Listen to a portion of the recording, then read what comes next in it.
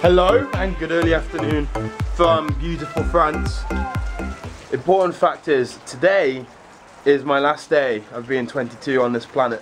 So, during the last day I need to get a haircut. We need to get a picnic sorted. For breakfast, starter, peanut butter.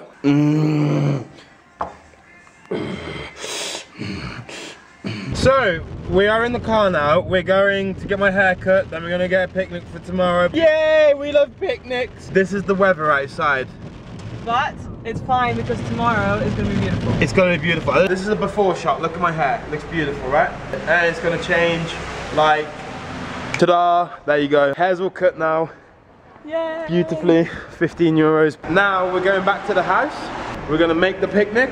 And looking forward to stars and bars tonight. That's what I'm mainly looking forward to. It's the final night of me being 22. I'm 23 and it's going to be an amazing year of being 23, I do believe. Why is there a cone right there, like in the floor? If any of you can answer that question, get a big thumbs up for me. Which are we in, that one? Are we in that one? That one. This one. Oh, there's me. There's us on camera. So, when you come to Stars and Bars and you open the menu, you turn it on, and look, you choose your language. I'm English. And then you look, you get your menu, all your different stuff. I've gone for chicken wings, barbecue sauce ones, and here's the burger. Happy birthday to you. Happy birthday. Chloe has just ordered me a dessert, and as you can see, they all sang happy birthday for me as well, which is just lovely. And now we've got a ice cream brownie to share. 12 o'clock! 7 for me! I am 23 now. Oh my god. I'd like to thank my mom, family. I'd like to thank everybody, you know, the hard work of bringing me up.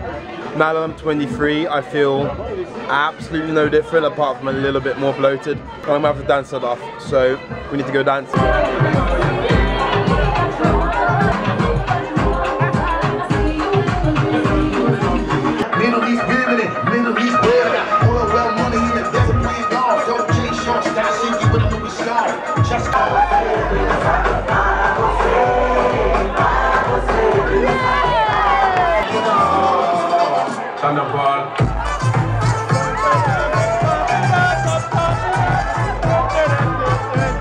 There's the famous corner where the Grand Prix cars go round like that, and that's La Rascasse. So we're going home now. We've got a lovely day for tomorrow. Well, today actually, we have got a lovely day for today, and I've had a lovely birthday night. Stay strong, Daddy. Stay strong. Oh, stay strong. Oh, is this recording still? I need some friends. You should definitely subscribe to my channel.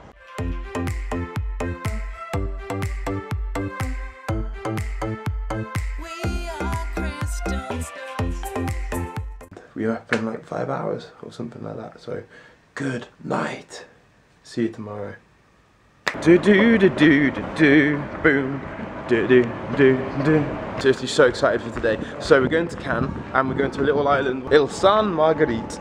It's where the man in the iron mask was held captive there in the prison for a bit as well. That made me very excited when I heard about that. Here's the train.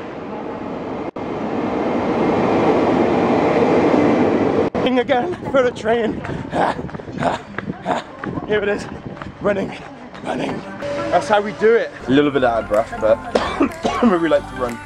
It's good for the mind and soul and the body. The present Chloe got me was 2 extra batteries for my Go Extreme.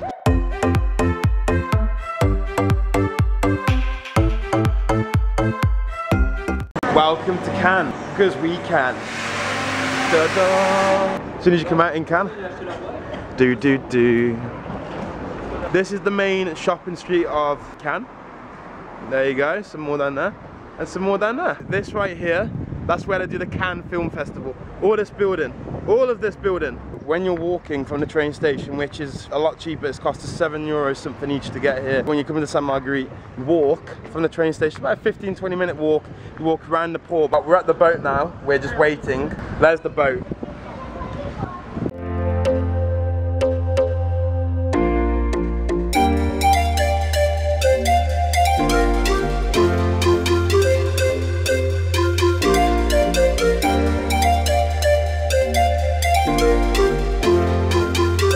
The island, just gotta say, gorgeous. There's an island in Australia, it's called Rottnest Island on the west coast by Perth, where they have the world's happiest animals called quokkas.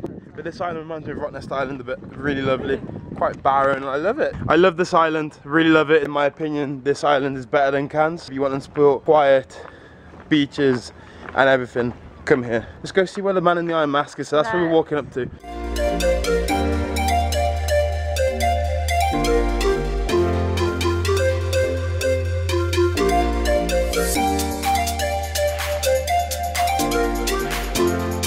Here's what the fort looks like. The orange one there, that's where we're starting. And then to the cell where the man in the iron mask was kept. When everyone has gone that way and no one, not a single person has come up this way, up the steps to where we are right now. Go somewhere where not many other people are, you get a lovely view of somewhere else.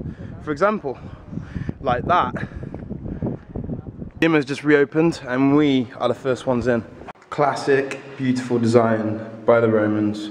There is no natural source of water on the island, so they have to use rainwater. But look at the room anyway, as well. This is where they stored all the water. Yeah, it's really nice, really cool. These were found just offshore and back in 1971 in a shipwreck. This is where they found them. There is one, and then just there as well. And then we're just gonna walk all the way around the island, and round and round. And then when it first hit the water, boom, there you go. And then over time, see, and that's the smaller island up there, where they've had a monastery, I do believe, since the 9th century on there. So now we're gonna see the man in the iron mask. Wow, okay. It's literally just this, and I guess he slept there. Man can spend 11 years of your life here. So this is your view from the window. That's it. Can't believe you're here. There you go. There's 60 names to this day right now who they believe the man in the iron mask could be. But now we're going to go and have an explore for the rest of the island. It's really nice to see, really cool, really nice bit of history, and there's not that many people here either, so it's not like a tourist trap. This is the fort wall from the other side though, so that side is the fort, we're on the other side walking around it. It's just gorgeous here, seriously I couldn't recommend anyone enough to come here.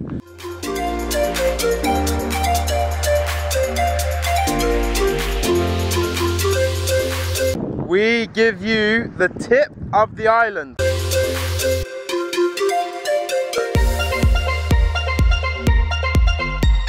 Right little hidden gem, this place, I love it. And not that many people here at all. This is me and Chloe, so we might see the odd person on the track. But other than that, beautiful. I love it here. Great birthday, really great birthday.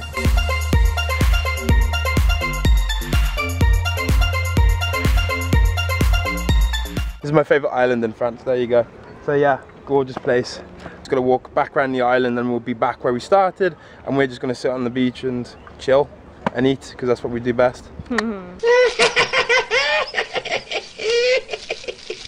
I've had to spend my birthday with this sort of view pretty much all the way around the island. It's quite awkward, you know, so nah, seriously though, I absolutely love this island. Fantastic birthday, and yeah, it's been like a big adventure today and I've loved it. That's what I love doing. If I have to give any advice, 100% come here, and just come here. It's beautiful, I love it. So we're back at the beach. Well, I said the beach, now we're back at the sea.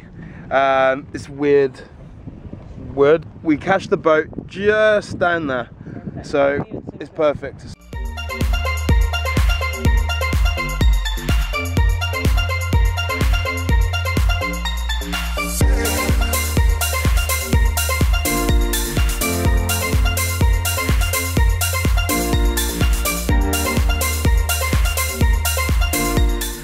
Time of the day now, where we're leaving, but we're walking back to the boat. We've got about 10 minutes to get there, and by our standards, that's a good amount of time. But we've walked around the whole island today, and here's the boat. Right, we're back in Cannes now. We've got about half an hour to get the train. I think it's the most beautiful birthday in terms of where I've been, scenery, feeling of it, and everything. Just the whole atmosphere, everything. Been just awesome. Woohoo!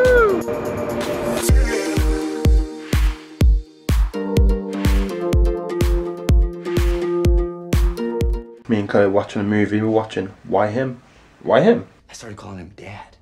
Oh, boy, Vic. God, man. Thank you for joining me on my birthday. I had an amazing chocolate cake made by Chloe, so thank you. Really good, really, really good. Summed up the island, just amazing views, pristine water, really well looked after as well, and great history there as well. And it's not overrun by tourists, so definitely go check it out. See you later.